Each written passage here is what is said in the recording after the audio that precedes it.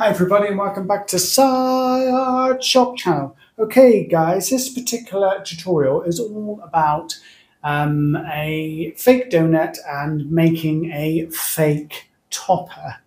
So without further ado, let me show you how you do that.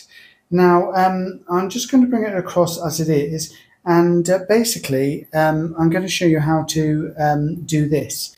And what we've got is our fake donut, and then we've got our fake chocolate chips. Now, if you don't know how to make those, check out my tutorial on the fake donut with the chocolate sauce and fake chocolate chips, because I show you on that tutorial how to make these. And on this one, I will show you how to make these stars. Now, I've obviously, this would be chocolate chips in real life, and these stars would be fondant icing if they were actually edible on a real donut. But I'm using polymer clay for the chocolate chips and for the stars, but it's supposed to look like fondant icing. Okay, so without further ado, let me show you how you actually make the stars. Okay. Now what you need to do is, I've got some polymer clay here, and all you do is you just knead it until it's soft, and then what you need to do is flatten it out and then get your cutter. Now these are the same cutters you use for fondant icing when you're making cakes and that sort of thing. Now once you've used these cutters for non-food items like polymer clay, you can't use them again for food. So if you're like me, I make fondant icing sculptures.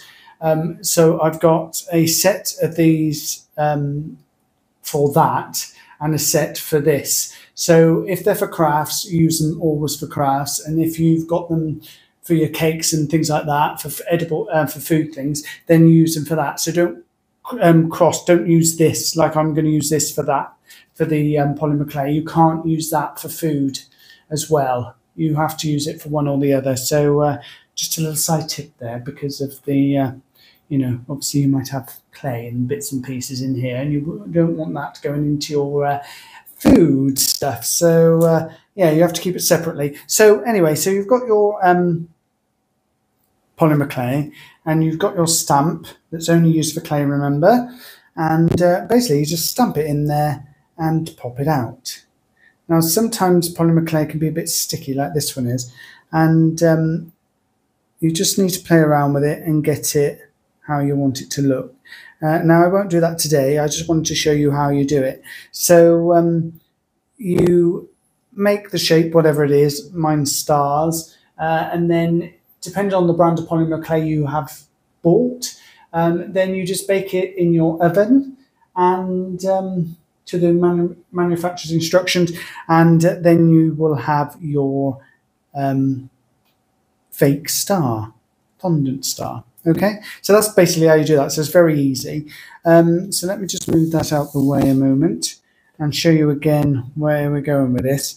So these have been baked. This is a bigger star than that one, and see, it's gone completely hard, so that's polymer clay to look like fondant icing. Okay, so there we go. So that's what we're going to do. Now you're probably saying, Simon, how are you going to stick that on? Well, I'm going to try this. Now this is a 3D doodle paint, and I've used this before. It's a thicker paint, and what I'm going to do is pretend this is like royal icing, so thicker icing. And what I will do is stick them on with this. So basically lift them all up, put a bit of this pretend icing on there, and just stick it down like so. Now we'll see if this works. Okay guys, so I'm just going to take those off and try to do that. So without further ado, let's get on with it. So you need to see how thick that is. See, just mix a little ball. So all you do is that, and then stick it on with that, and then you will see it like that, which looks like, so it's a fondant star that looks like it's been pushed into some sort of royal icing, that sort of thing. Okay, so I'm happy with that. I'm going to carry on. Now, I just need to place those back on there just to get my spacings correct. Okay, that one's a bit rough there, but we'll go with it because it would be like that in real life. Okay, shall I have it around that way or that way? That way, I think. Okay, so this particular one I'm going to put there. So get my 3D paint and pop it down like that. And again,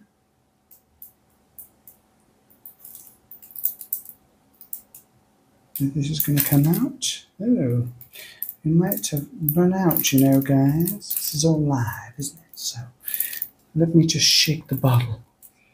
Okay, have we got enough? Oh yeah, there's some there. So hopefully we've got enough of this. Pop it down like that. Okay, so I'm happy so far. Now I'm going to do the middle one here next. And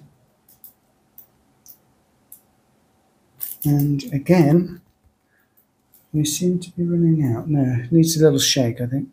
So pop that on like so. And another one there. Oh, and I smudged that, but not to worry, because that's how it goes sometimes. And another one there. Ooh, there. Okay, now doesn't that look really good? So it does look like fondant icing stars with some sort of icing underneath, runny icing. Now I'm going to do the same with the fake chocolate chips. So let me just, where shall I put them? I had them there, but I might put them sort of more at the edge. Okay, so let me just do that. Put that on there. Another one there. Ooh, I'm liking this one. Doesn't it look good, guys? And there.